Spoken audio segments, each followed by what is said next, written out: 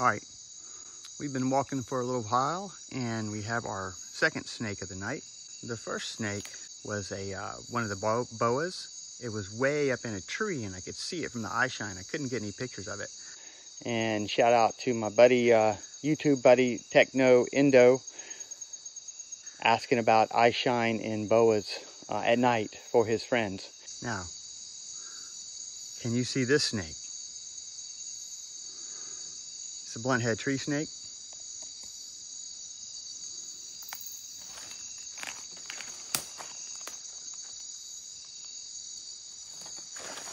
Check that out.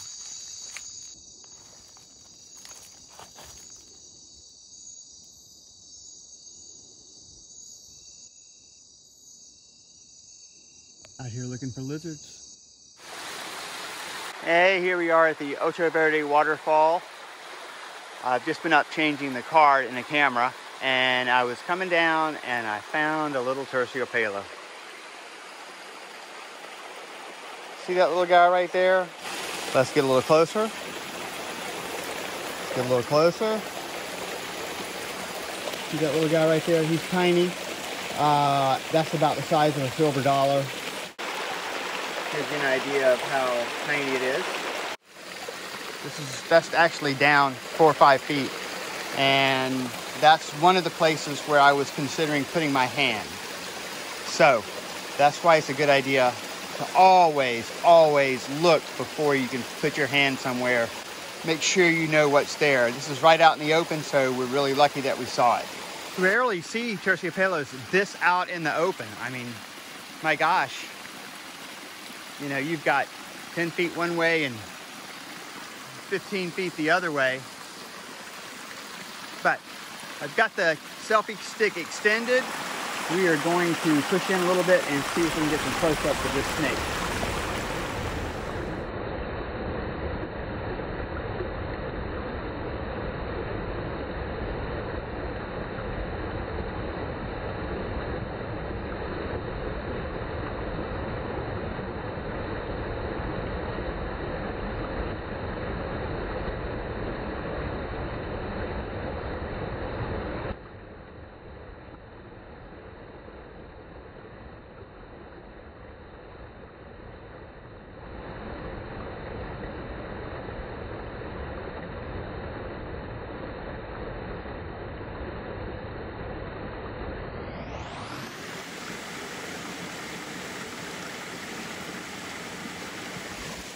Can you see on that rock? Salmon-bellied racer.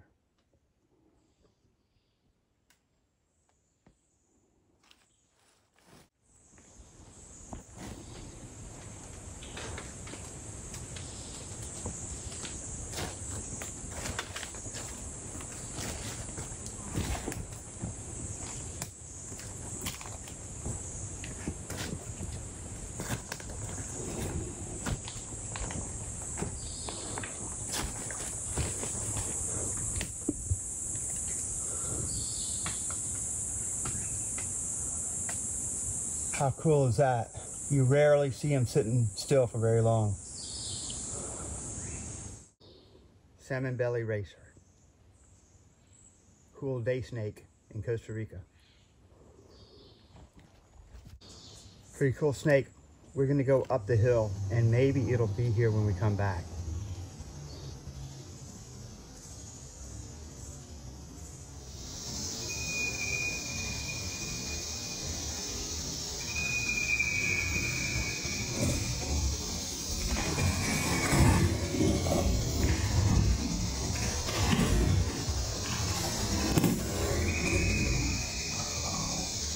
Hey, it's last night here in Costa Rica. It's been raining, that's why I've got the hat on.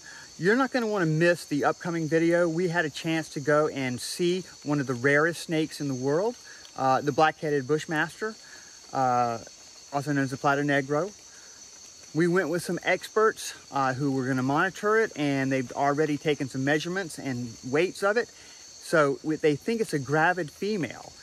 Anyway, you're going to want to see that video, so go ahead and give us a thumbs up for this one, and go ahead and subscribe for the upcoming one, and that way you won't miss it. Hey, so we got a red-eyed tree snake on the ground. Look at this beauty.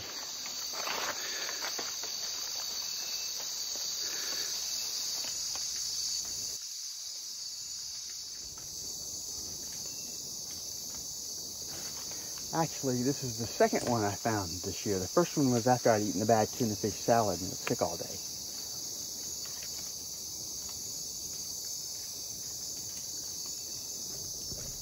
I'm going to see if I can scoop it.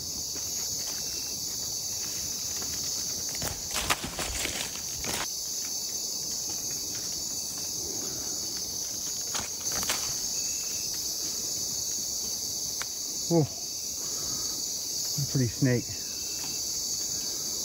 What a pretty snake. Siphlophis compressus. You don't find many of them, especially on the ground. This is the first one well, it's actually the second one I found on the ground.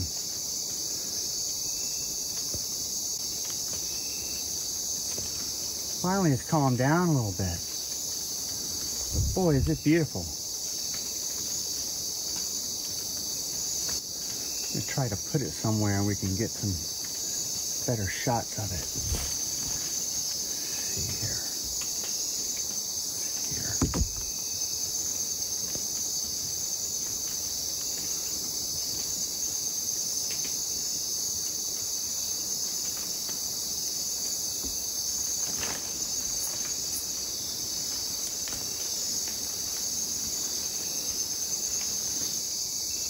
Shout out to Ray Morgan. I know it's one of his favorite snakes that he hasn't found. It's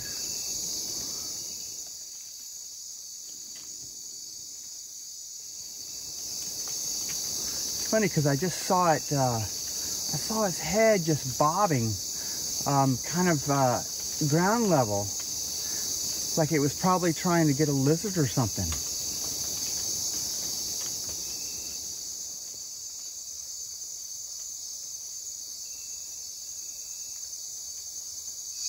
All right, we're going to be leaving the red-eyed tree snake. Such an exciting find. They're so great to find. I average about one a year.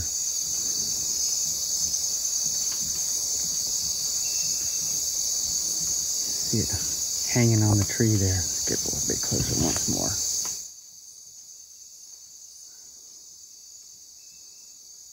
Very cool. Very cool. All right, so we've got a first here. Behind me is a little tree called the walking palm tree. Those legs supposedly help the tree get closer to sunny areas. It's not clearly documented whether or not that happens. But what's interesting is we have a blunt-head tree snake living in the tree, and it's unusual for me to find them during the day. I know that other people have found them during the day many times, but not me. So anyway, I'm gonna flip the camera around and we'll take a look at it. It's pretty cool. It's when these when these legs rot and die, it makes a nice cavity for snakes. And I found an eyelash viper in one once. But in this one, it's going to be the blunt-head tree snake. We're not going to disturb it, and I hope it doesn't get disturbed from the camera and the lights. So there's the walking palm. You can see a little knot hole. Look how that snake's curled up in there. How cool is that?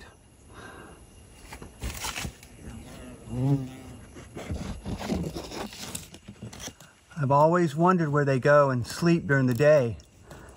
And this is it. Blunt-head tree snake sleeping during the day.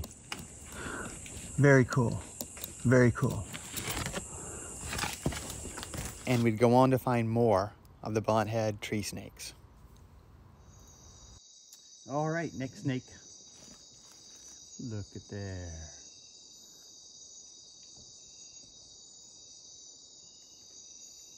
Blunt-head tree snake. Blunt-head tree snake.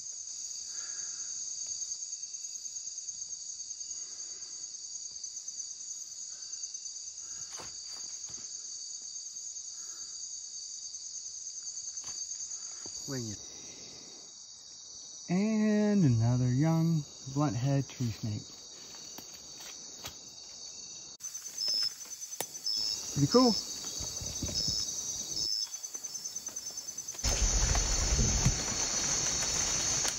Great view of a blunt-head tree snake.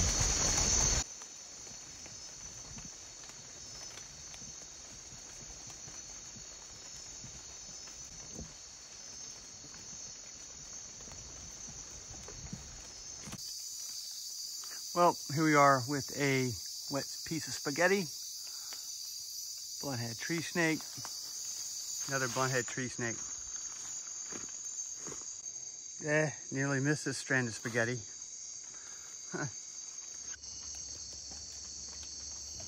Well, we've got another snake. This is a blunt-head tree snake.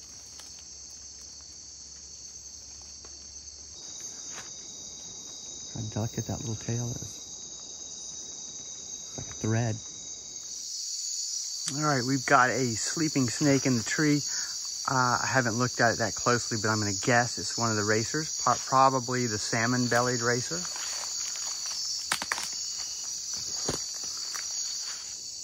I believe it's a salmon-bellied racer. It's probably a juvenile or a sub-adult. Pretty snake. It's hard to find in that leaf. Yeah, they're eating me up. Yeah, I knew you'd find a cat eye. Watch him flatten out. I know, I see that. Getting all chunky, isn't he? He is. There he goes. Boy, he has flattened out. He sure has. He almost disappeared, man. Yeah. He has really spread those ribs out. That's so cool. He is like, I mean, you can hardly see him in the viewfinder here. Good little Nada. Still got the white on the head. Want some pictures? Yeah. Calm down. Calm down. Get your head up here. That one's almost about to lose its band. You know, that's about as big as I've ever seen one with a band on it still. Yep. Just about to lose it. Here you go, baby. Go back that way. Here you go. I'll turn my way to, yeah. Pretty calm. Yeah, he is compared to that last one.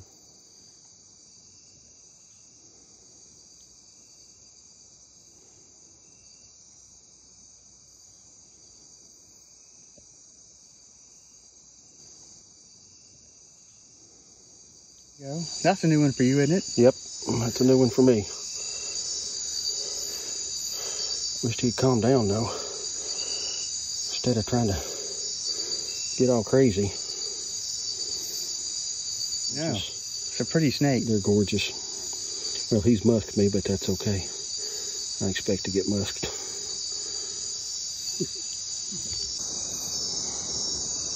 I can smell that. Yeah, oh yeah, that musk is terrible, ain't it?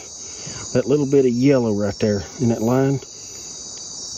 He shit on me too. Right. All right. All right, you can go. He's hiding his head now. I see him. Yeah, that's a new one for me. Awesome. Right on. Yeah, I'm surprised we don't find more of these. They're such a gorgeous snake, and the way they cobra up. I wish he would cobra up for us. Let me see if I can get him too. There he goes. There he goes. There he goes. A little bit. Yeah. There he goes. Got no neck. Look at the. Have you looked at the belly? Look at that. Wow. Gorgeous. Look at that cobra up. I think that this is what those coral snakes love. They would probably eat anything that we found tonight. All these ground snakes. He is just adorable.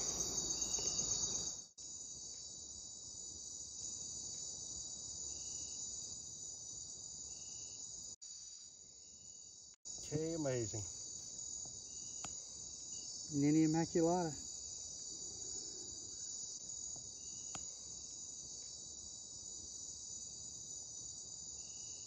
Ain't he gorgeous? All right, we have some type of snake. It's probably a forest racer of some type, but I can't get a good look at it. So I'm gonna send the camera up over it. Hopefully we can get it that way. We've got a snake here. We can't really tell what kind it is. Send the camera up.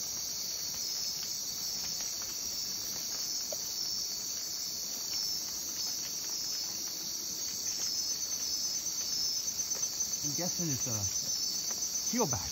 Not sure. Let me try another camera angle.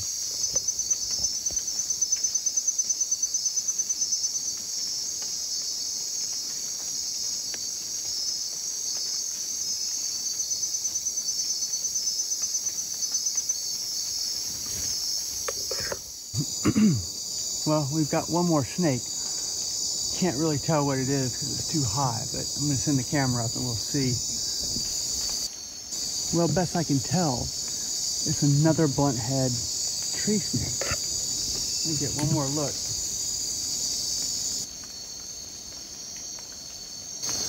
Hey, so we were over here last night and we saw the snake. We thought it was a blunt head tree snake.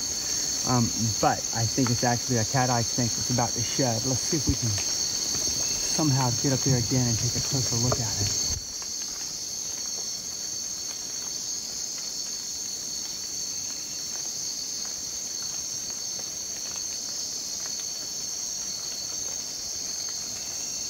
Really take a look at the video. It looks like a cat-eye snake that's about to shed. That's why the colors are so faded. It's not a blunt head. I saw its head earlier. So that's why I think it's probably a cat-eye snake. It's too high to get a really good look. And it's coiled, so you can't really tell the length and the body shape, but the pattern looks a lot like a blunt head tree snake.